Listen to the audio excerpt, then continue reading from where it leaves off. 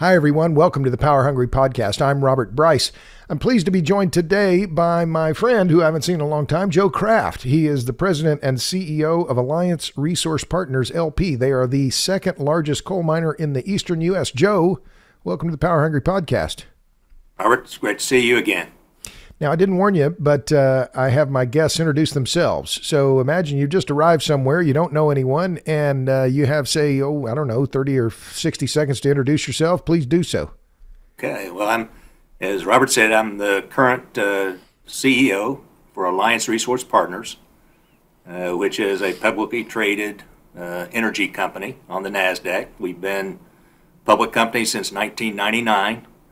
Our corporate headquarters is in Tulsa, Oklahoma. We also have an operating headquarters in Lexington, Kentucky. I've been the founder of the company when it went public in 1999.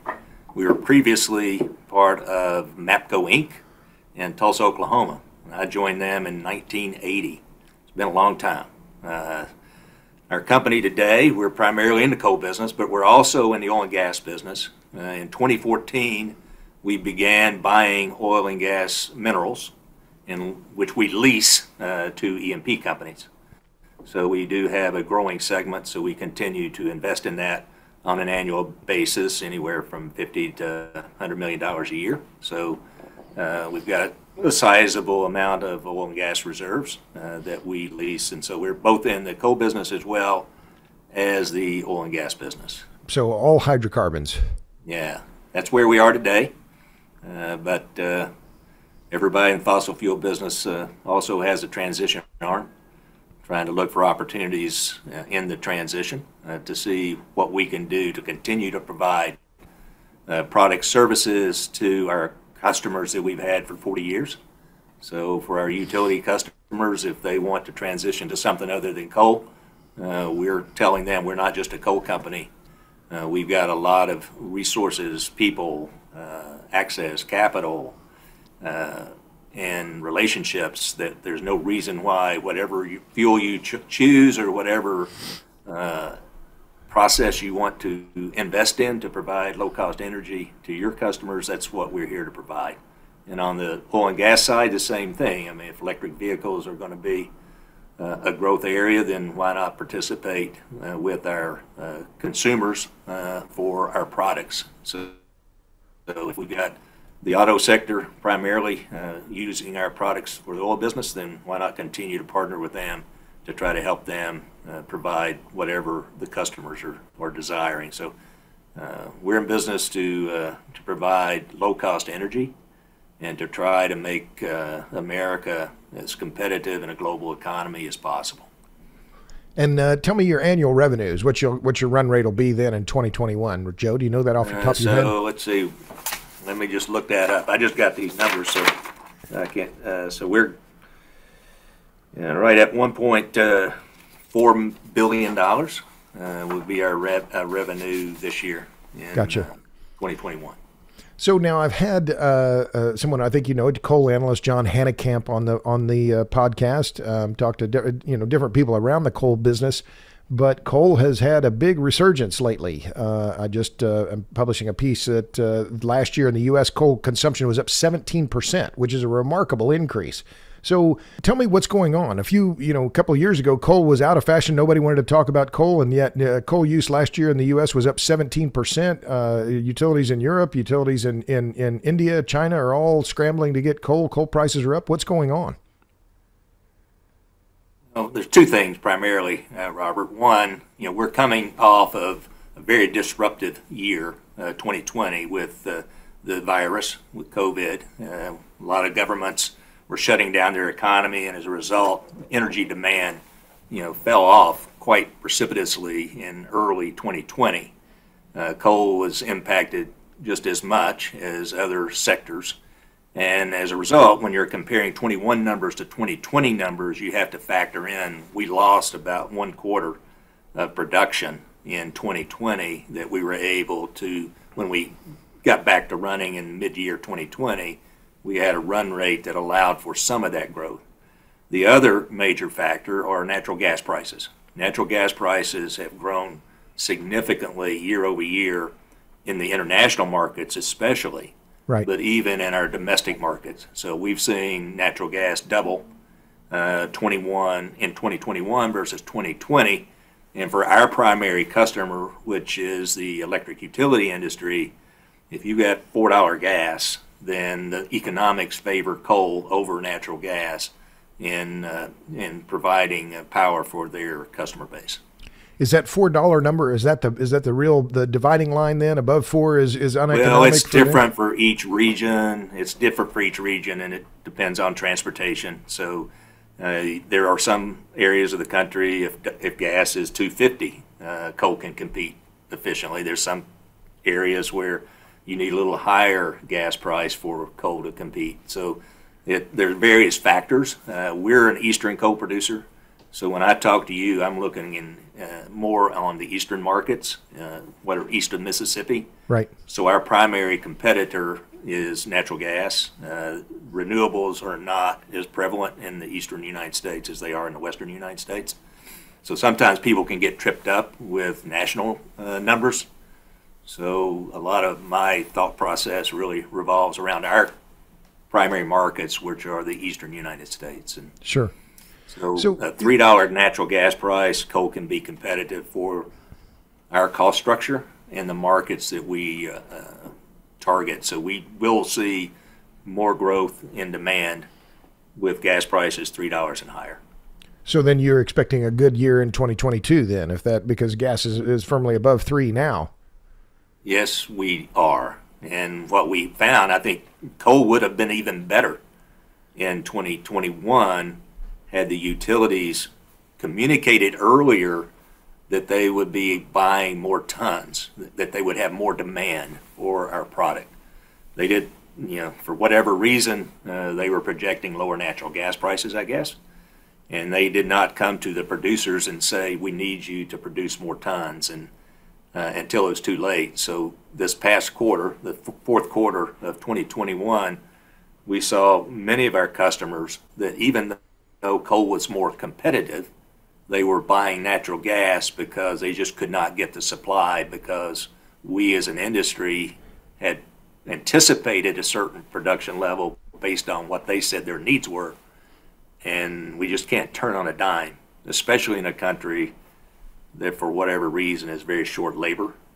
So anybody and everybody in the manufacturing sector, we're having a hard time finding people. So people is the primary constraint for most of us. How many workers are you short, Joe? Because I've heard this. I've traveled all over the country in the last few months, and I've heard this in Arkansas. I've heard it in Pennsylvania. How many more people could you put to work if you had them right now? Well, if you look at our capacity, so we produce right at 32.2 million tons in 2021.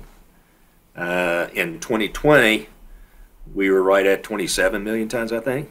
So we saw that much growth. If we could hire the people, we have enough capacity that we could produce 36 million tons on an annual basis without adding any new major capital to expand our other operations. So your footprint right now, so you could go up in almost another 20%, something 15 to 20%. Yeah. That's a big. So our run rate the last 2 quarters is right at a 34 million ton run rate. And so what I said on my last earnings call, and it's still consistent, 21 to 22, we think will be 6 to 12% growth. And that would take, if we go to the 12%, that would take us close to that 36 million ton threshold to where we would be at full capacity. So you're back to your labor shortage. So is that mainly people willing to work underground? Is it the miners? Is it the above ground people? Who is it? Well, it would be the coal miners, yes. And we are all underground, so it would be underground coal miners. But the key is we need to have utilities or the market signal to us that they want us to be a reliable supplier for multiple years. Right. We don't want to just go out and hire people for a quarter. Right. I got you. Because it's hard to recruit somebody unless you're offering them some job security and job stability. Sure. They're not wanting to come and work for you just for 2 or 3 months. So we're constantly asking our domestic utilities to give us some long-term contracts so we can give our lenders certainty, and we can give our employees certainty that they've got a long-term future, and that we've got the resources to give them a career like for the last 40 years we've done. Right. With all the news, sometimes you have to break through the soundbite of the day to let people know that, like you said a few minutes ago, 2 years ago, nobody wanted to talk about us. But the reality is America needs coal for the next 20 years because we're the lowest cost provider of fuel to the electric utility industry. We got power plants that were designed to last that long. They've already been paid for or are being paid for by their customers. The costs are sunk. So there's no question that you take politics out of the decision-making process, that coal is the cheapest source for the consumer and for the ability for our industrial manufacturers to compete in a global economy. Well, let's talk about the politics here because, and full disclosure, so Joe helped me get into the Cardinal Mine, which is in southern Illinois. Is that correct? Western Kentucky. Western Kentucky. Forgive me, that was in 2009, so 12, 13 years ago. And that vignette, that visit to the Cardinal Mine became the introduction to my book, Power Hungry, which came out in 2010. So I don't know if this is quid pro quo. If it is, it's taken a long time to make it happen. But you helped me understand the coal mining business in a different way by going underground. I'd seen above ground mines. But this is a long intro or a sidebar. Is there a war on coal? And if so, who's waging war? Who are the people that are the ones leading the charge against the coal industry? Well, the Democratic platform essentially has set climate targets, climate emission targets. It's a CO2 issue. And coal has been targeted as the easy pickings, if you will, that if we could reduce the coal emissions, then it will show the rest of the world we're doing something to address climate change. And so that's started under the Obama administration. Under President Trump, he reversed some of those judgments. As an example, he got out of the Paris Climate Accord. Then you come back and Biden wins, and the very first thing he wants to do is make a statement, a political statement, to reverse Trump's decision on the Keystone Pipeline. And then there were multiple other things, like getting back into the Paris Accord, participating in the COP26 that was the climate meeting that they had, global right. climate meeting they had earlier in this year. In Glasgow. And they had John Kerry traveling the world and trying to convince China, which is the major emitter of fossil fuels, to join in the effort, because the truth is you could shut down every coal plant in America and it will not matter. If you're really focused on science, if you're focused on making a difference, we are at a level, and with the technology we have, we do have efficient power plants that you could shut us all down, and it does not matter in making a difference in CO2 emissions around the world.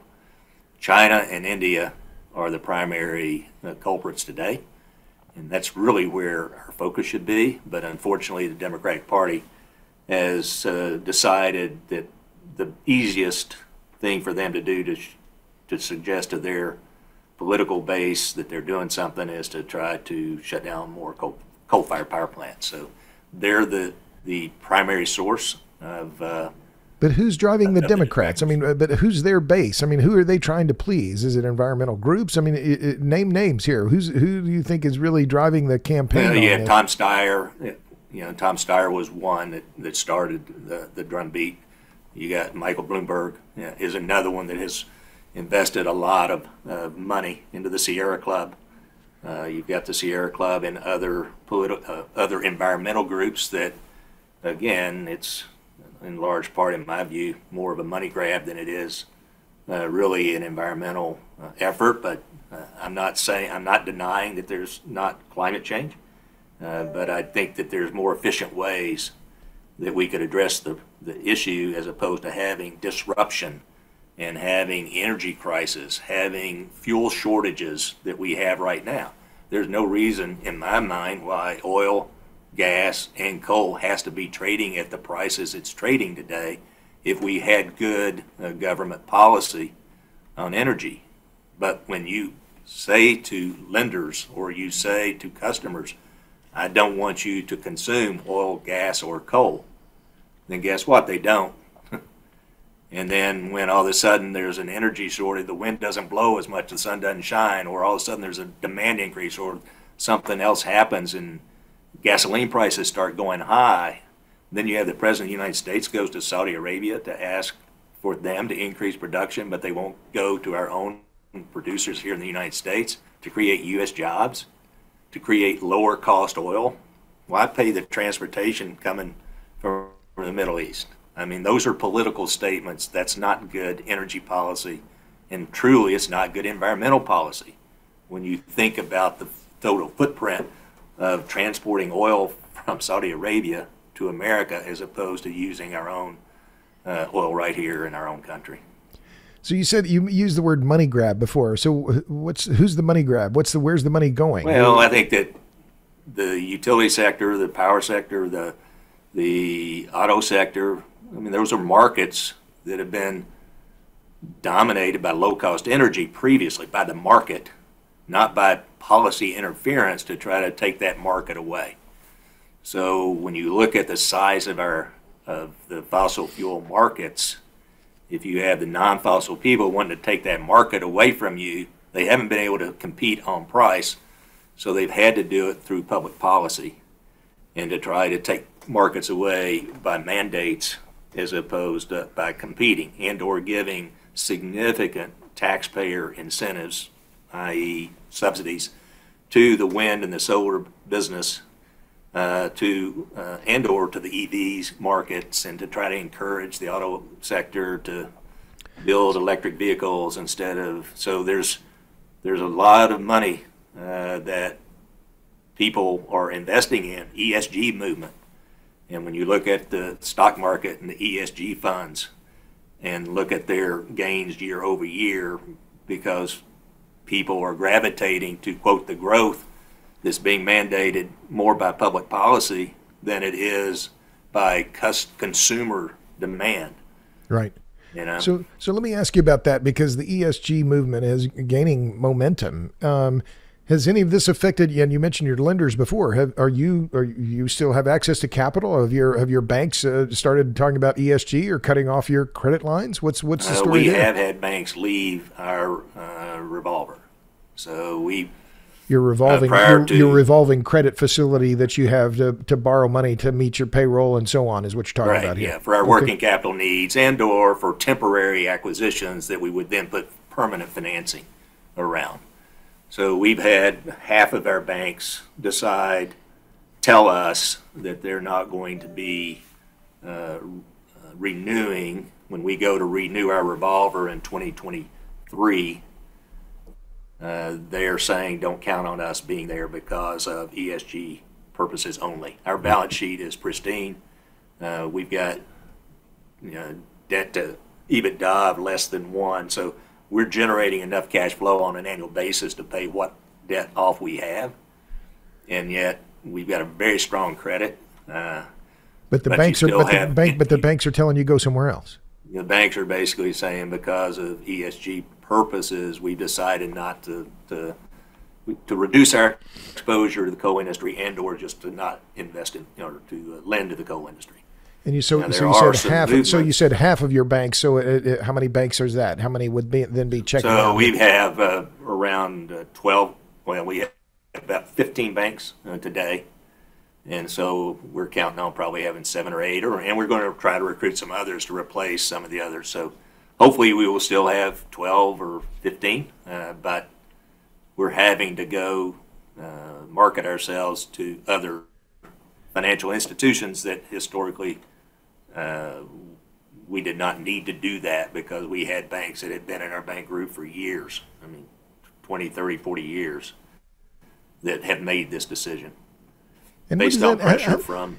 Right, from ESG. So, well, you know my brother Wally in Tulsa. I love my brother. A very great. He's done really well for himself. A great. I think he's just a remarkable businessman. He and I were talking about this. I called him last night. I said, well, I'm talking to Joe Kraft, and I said, what would you ask him? And he said, well, how does it feel to be in this industry where you're not getting much love here, Kraft? I mean, let's be.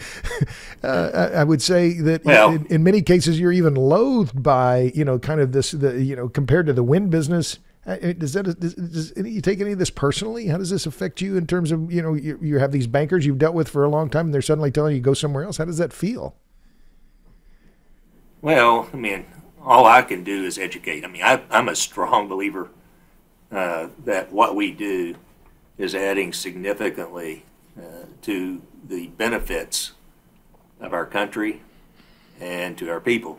I don't know if you've had Alex Epstein on your show. I have. But yeah. Alex says it very well.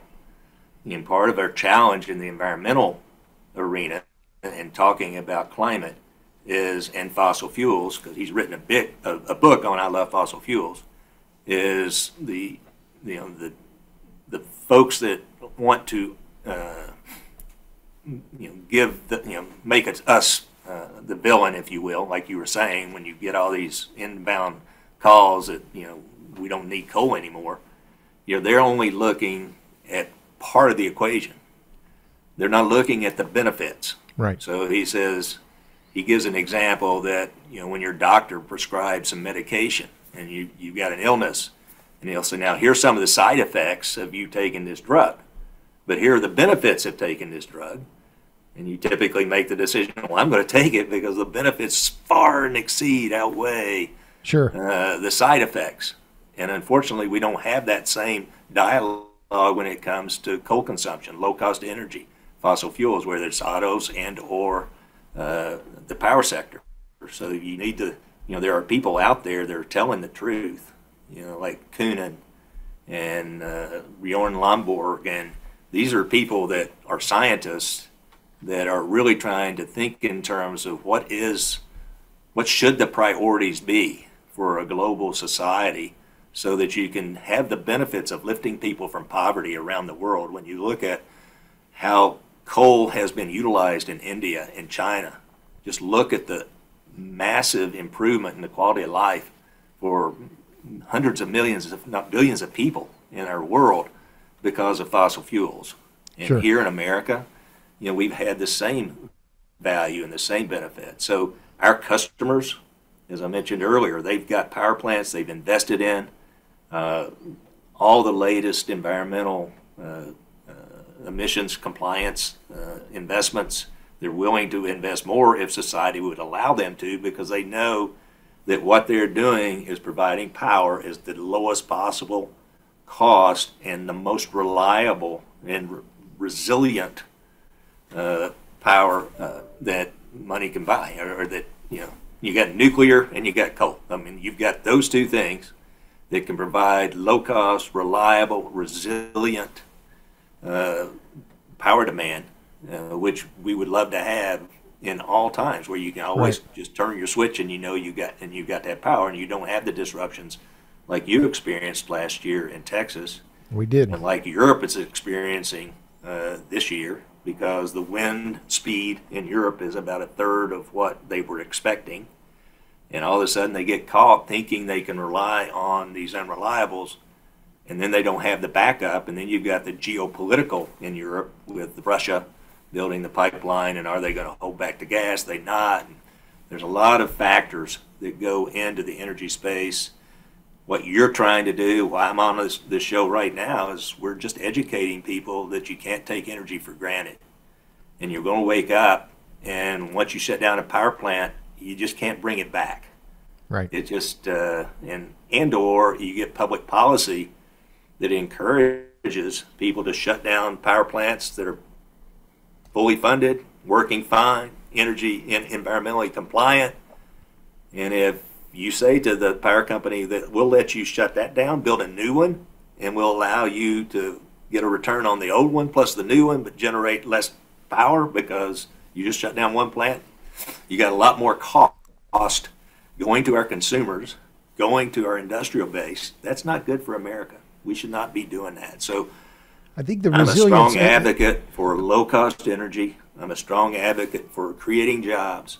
I'm a strong advocate for America having responsibility for itself and not be depending on folks that may or may not really care about our future like we should be caring as responsible adults for each other to make America the leader of the free world. That's what, my experience with my wife at the UN, most countries want America to be strong. They want us to be, to have the financial resources to be able to be a world leader and to provide freedom for those countries that value freedom. They want America to be strong, and the only way we can be strong, in my view, is to be energy independent.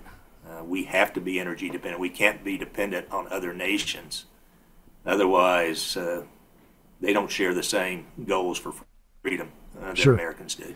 Well, I'll just touch on one thing that you said I think is really important. There's resilience and reliability issues, because that's clearly the problem in Europe now. And you're right. I've looked at ever since Winter Storm Uri, February 15th last year at 2 a.m., our lights went out and stayed out for 2 days. But yeah, which were the plants in Texas in particular that were the most resilient during the blackouts? It was the coal and nuclear plants, to your point. So you mentioned your wife, Kelly Craft, who became the U.S. ambassador to the UN. You were close to Trump, President Trump. Are you still close to him? Are you in touch with him? I mean, he was a great advocate for the coal industry, maybe the strongest coal advocate in any president in modern history. He was derided by a lot of people. He wasn't popular. I have my issues with him. What was that like? Well, I think America's in a better place because of Donald Trump. I think his policies were what America needed. Had it not been for COVID, we had the strongest economy we had in decades. We had quality of life for our workers, our coal miners loved Donald Trump.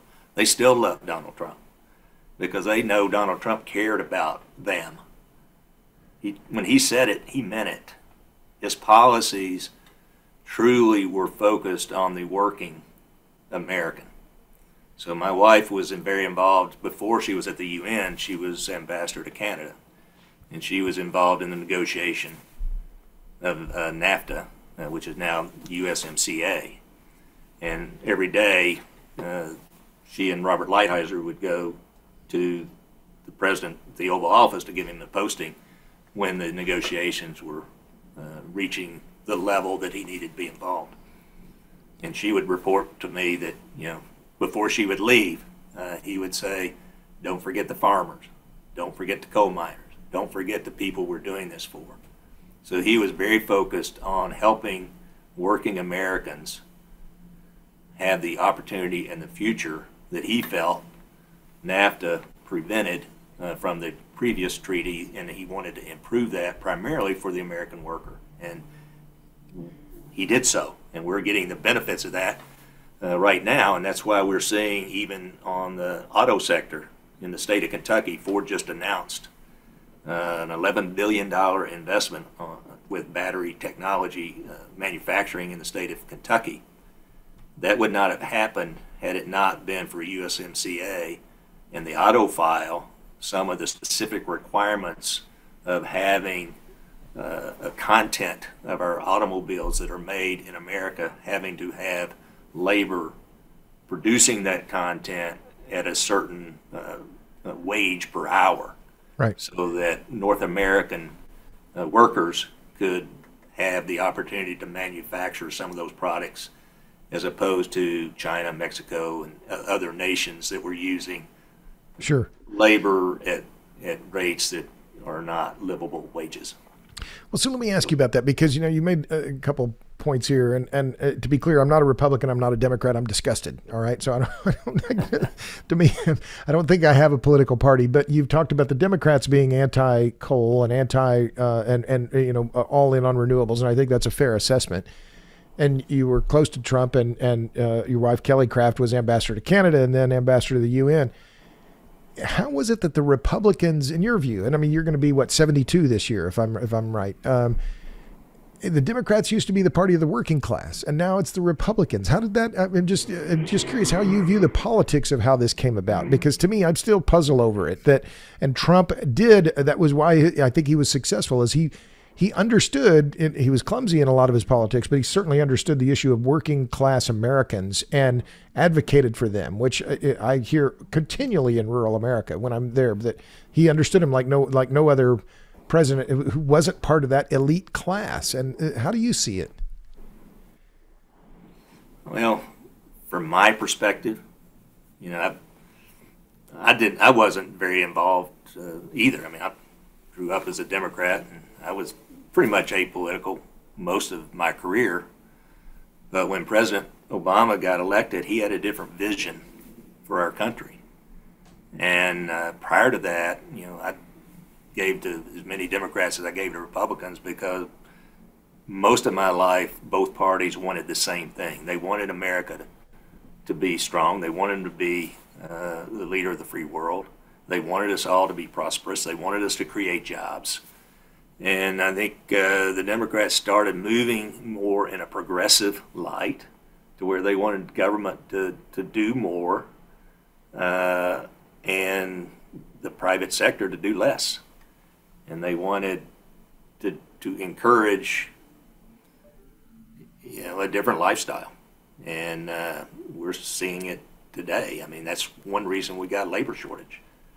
A lot of the Build Back Better plan was to pay not people that really are, in a situation where they need some help, but they want able-bodied Americans to feel good about staying at home and giving them more and more of their life's expenditures, as opposed to encouraging them to have quality of life, dignity of work, to get out and do your fair share, so that our economy can produce the goods and produce the products, so that we can have the strong industry and strong industrial base, strong economy, jobs, and instead of bragging about a low unemployment rate, yet when our workforce shrinks and shrinks and shrinks, and we've got 10 openings to every job that people want. And some people will point to, well, that's just the service sector, but it's not. I mean, we're talking about high-paying jobs. I mean, our people, if they want to work, can make anywhere from $85,000 to $130,000 a year. And these what do you start could be 3 years out of high school. What is it? So what is an underground miner then? When I went to the Cardinal mine, I don't know, I said it's 10 or 13, 12, 13 years ago. What is a beginning miner at Cardinal, or one of your underground miners? What do they make starting out? Well, if they first started out, I mean, if they're experienced, they would make $75,000, $80,000 a year.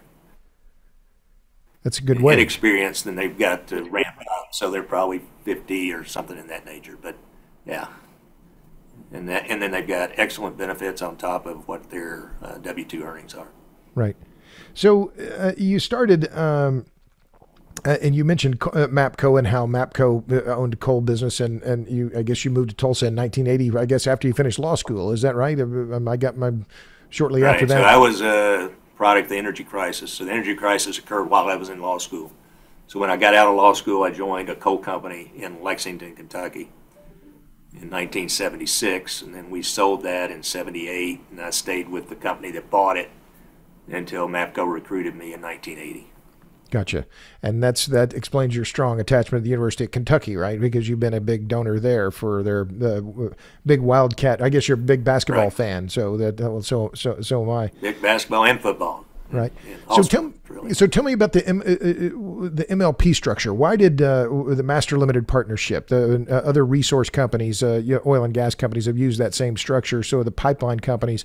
Why was the MLP structure so attractive, and is it any danger of being? There's talk, about the federal level of them changing the MLP structure. Why did you use the MLP structure, and is it what you're going to stay with? Well, back in 1999, and you looked at the corporate rates at that time, as well as the tax rates. Tax rates you're talking about. Yeah, the corporate tax rates. So the MLPs had been used in the oil and gas sector and midstream sector. So you had Kinder Morgan, what at that time was the model that was very successful, using an MLP structure which allowed for the elimination of double taxation, basically. And they would then set up a partnership that was traded publicly as opposed to a C Corp. Right.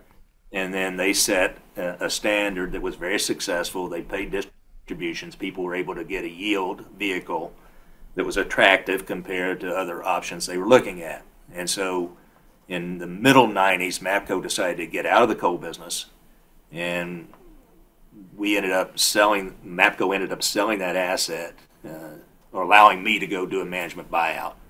And then we went to private equity to give us the funds to buy those assets. And then in 1999, we bought, the private equity firm bought the assets from MAPCO in 1996. And then in 1999, there was a window of opportunity to allow us to use the MLP model. And we were able to do that because when the company was sold in 1996, we could convert the structure from a C Corp structure to an LLC structure, to where it set us up for the opportunity to do a master limited partnership and go ahead and get all the consents from all the different constituents that you had to get consents to convert from one methodology to the other, and change of ownership provisions, et cetera.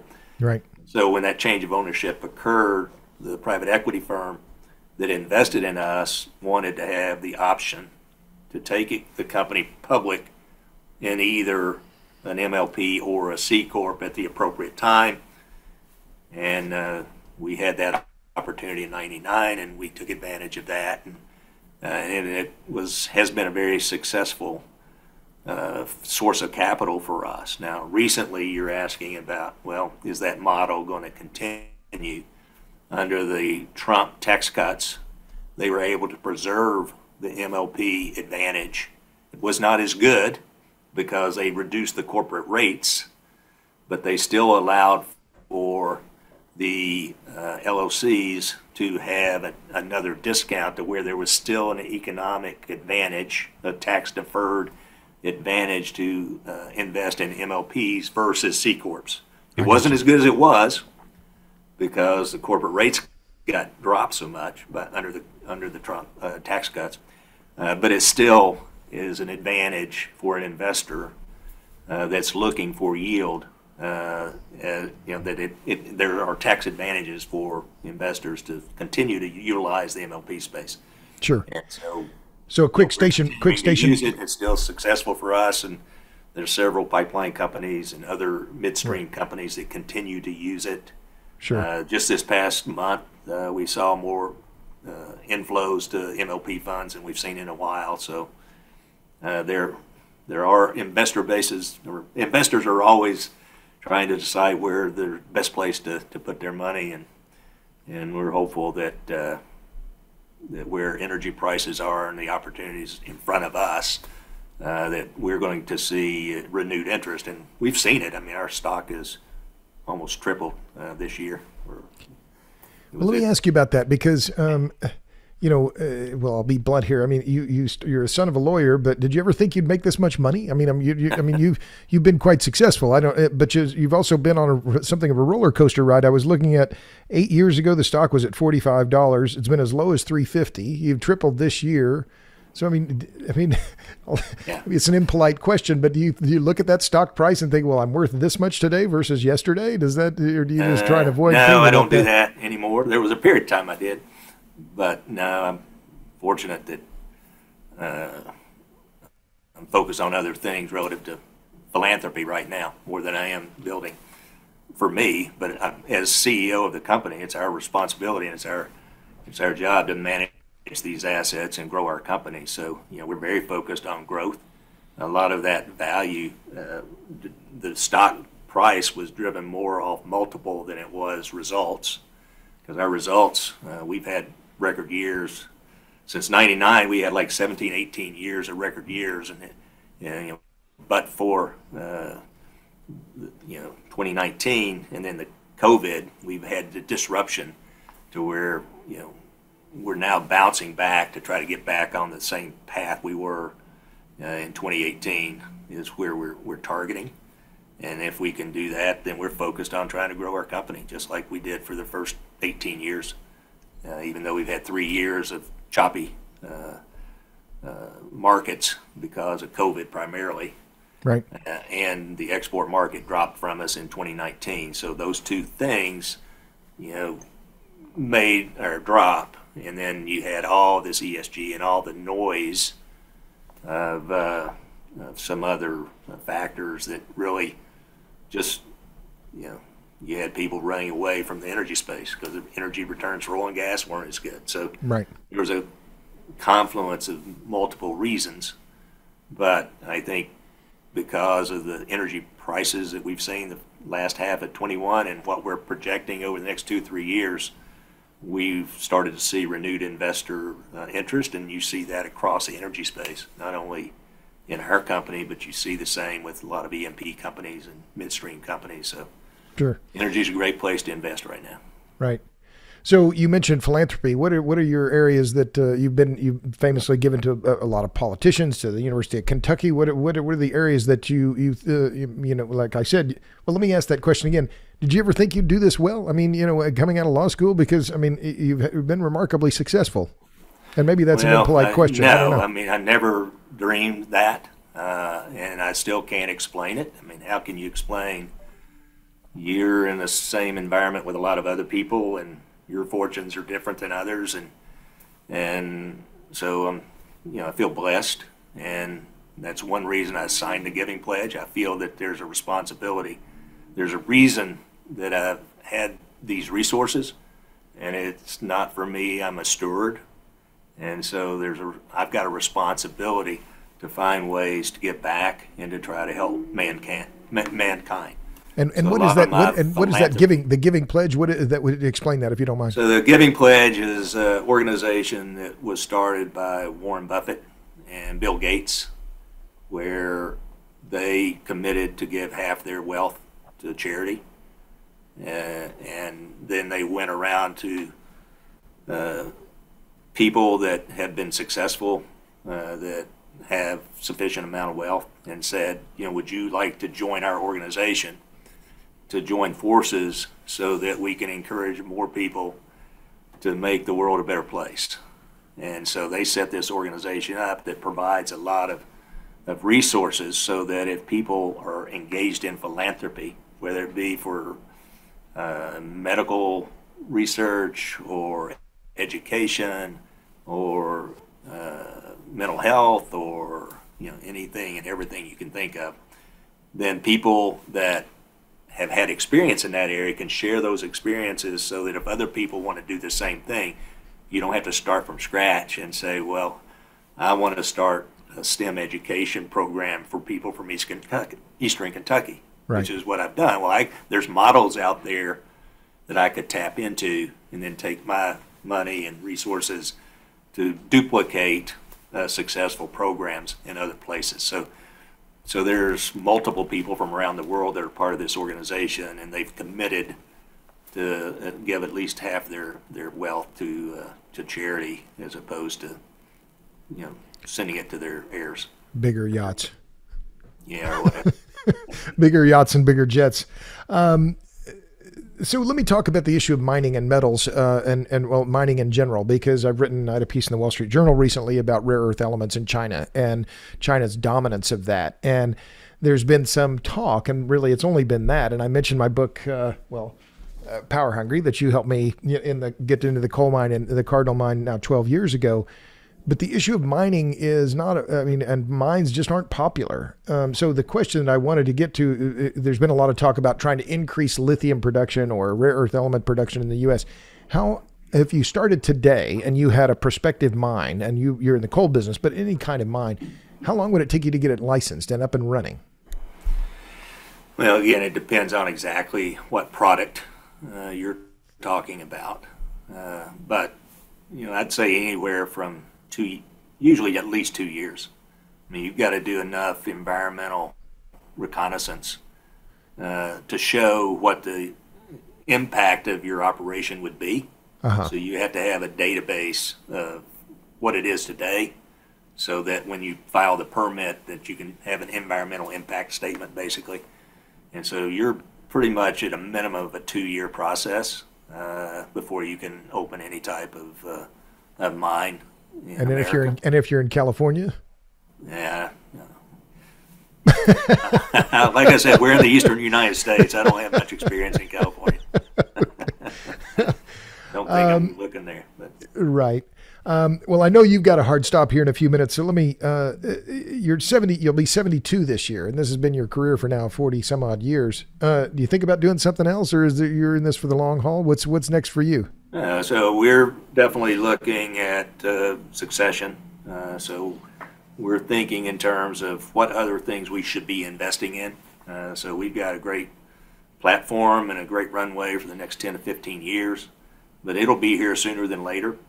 So I'm focused on putting together a team that can invest in alternative investments that are non-fossil, that will provide a platform that as our plants start retiring in 2030, 2035, 2040, that we've got opportunities to take the cash that we've got today and invest that in other areas. So hopefully we will have a good team to be able to allow me to spend less time here at the office. And my focus is really focused on philanthropy, and that's where I'll be spending more time. But it'll be gradual as long as I'm healthy. Knock on wood, things are good right now.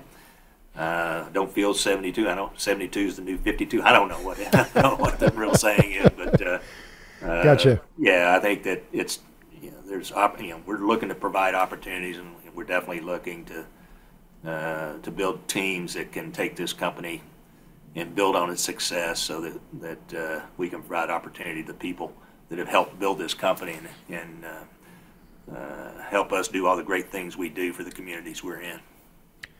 So my guest, by the way, is Joe Kraft. He's the president and CEO of Alliance Resource Partners, LP. You can find him and more about Alliance on the web at arlp.com. So, Joe, I know we haven't seen each other in person in a long time, but I always ask my guests, what are you reading? What books are on your bookshelf or on your desk or on your nightstand? What are you reading these days? Well, one of the benefits that Kelly and I received from her service as the ambassador to Canada was we got to meet Jordan Peterson. Oh, yeah. And so Jordan has become a friend of ours. And so I think he's actually coming to your city in January. So he and I have spent time thinking about education and how we can continue to recruit people that believe in capitalism and believe in freedom. And so most of my reading is on trying to think on how, what he writes. I mean, I read everything his books are right on my bookshelf, right? Because I think his view on life and what it means for young adults as to taking responsibility and trying to be a productive member of society. He speaks to, I've watched him speak to a lot of folks. We were just with him over Thanksgiving and got to see him speak to, again, some folks in Cambridge. That was amazing. And so I tend to read his works and works that he would recommend to me to keep me focused on what my goals are in the philanthropic area. Gotcha. Yeah, well, I'm a big fan of his as well. If you haven't seen it, I've recommended it many times. His understanding of the Bible and his lectures on the Bible are quite remarkable, especially the one on the Sermon on the Mount. I just think it's one of the best I've heard. So what gives you hope? This is the last question for you, because I know you need to run here, but you've had a remarkable career, and you're now in a business that suddenly has become, if not fashionable, suddenly people are realizing, hey, maybe we're going to need coal after all. What gives you hope? Well, one of the benefits that, one of the philanthropies that we've invested in is a craft academy. So we are providing an education for, it started at 60 juniors in high school, and now it's going to grow to around 90. So there'll be 90 juniors, 90 seniors, and then now we're following them into their in high school. And where is this? That's in Morehead, Kentucky. Okay. So it's on campus at Morehead State University. So they are getting an education in STEM education. The best and brightest of Kentucky can apply for these coveted slots. And then by the time they graduate from high school, if they would go to a state school in Kentucky, they would have almost 2 years of college credit to where they can then graduate earlier or take a semester off and do study abroad or do things that allow them to really make a difference in the world. And so we call it STEM X. So the STEM is to get a great education in science and math, and the X is to be entrepreneurial, but also be giving. There's a service component, and my hope, because I've seen now over 200 people that we've helped through college and through this program. These people are amazing, and to see the innovation and the ideas and the desire to accept the responsibility to make America the best it can make. And these aren't political statements. These are just individuals that have God-given talent that want to say, God's given me this talent. Now, what's my purpose in life, and how can I make the world a better place?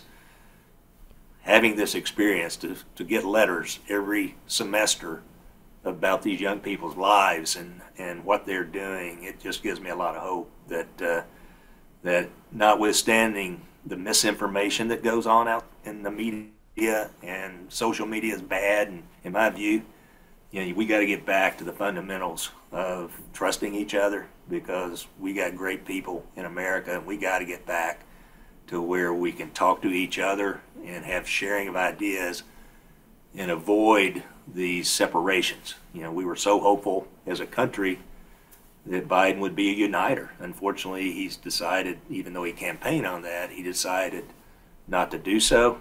So it's my expectation, whoever the next candidate for president will be, that they truly will be a uniter for this country, because we have the saying in Kentucky, united we stand, divided we fall. That's the motto, and I believe that very sincerely. So we need someone to bring all of the talent of America together and get back to where it was, where we all want the same thing for America. We want America to continue to be strong, to be the world leader in freedom, and we want freedom for our people. And that just takes leadership. And so my hope is we got that, and we now have to get that message out. And we got to elect the right leaders so that we can again unite.